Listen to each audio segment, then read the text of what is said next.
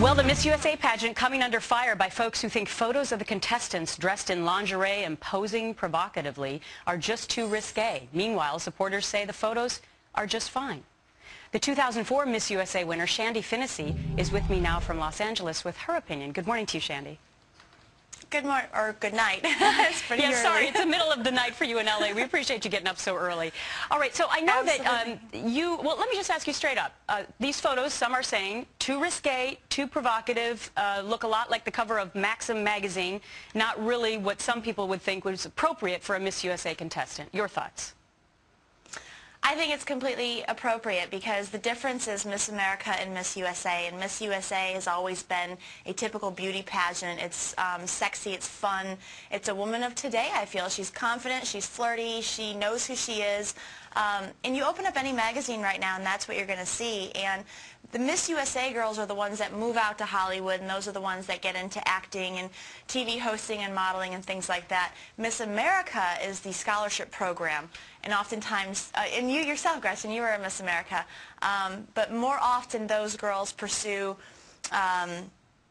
they become doctors, lawyers, veterinarians, things like that, because it is a scholarship program. Right. So I don't see anything wrong with it. I really appreciate you pointing out the stark differences between the two programs. The Miss America pageant has a talent category, of course, and also it's the largest scholarship program in the world for women. But be that as it may, why would this be appropriate just because the current magazines of our day are showing photos like this? I'm sure there are a lot of parents out there right now who have small children who are saying to themselves, even though magazines do this, why should everyone just follow the trend? Well, I think that's what keeps Miss USA very relevant. I mean, we are such a huge, we're on NBC and co-in between NBC and Donald Trump.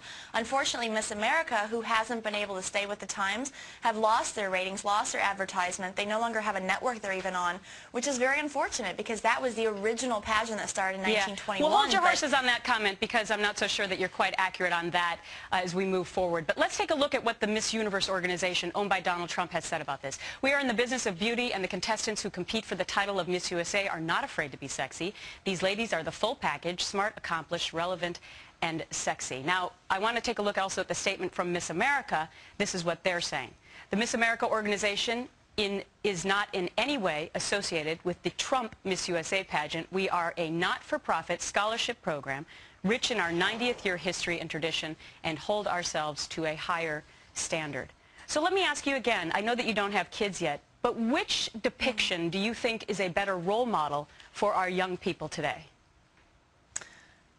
Well, unfortunately, we have had some negative controversy around Miss USA's in recent years, different scandals and things. But I personally feel that Miss USA is, because that girl is trained to live in the 2010. I mean, she is fun, she's sexy, she's confident, she's relevant, she's tangible. Miss America oftentimes is put up on such a pedestal and lives up to these expectations. I competed at Miss America in 2002, and I remember a lot of the girls were saying, well, I've never even worn a bikini before, and it was like, really? Like, let's be real about this. And Miss USA's, I feel, are very real, very relevant, and current with the times. And that is why the ratings are so high, and that's why we still have a network. And currently, Miss America is in Germany visiting our troops and thanking them for their service. We'll let our audience be the judge on it. Shandi Finnessey, great to have you with us today. Thank you.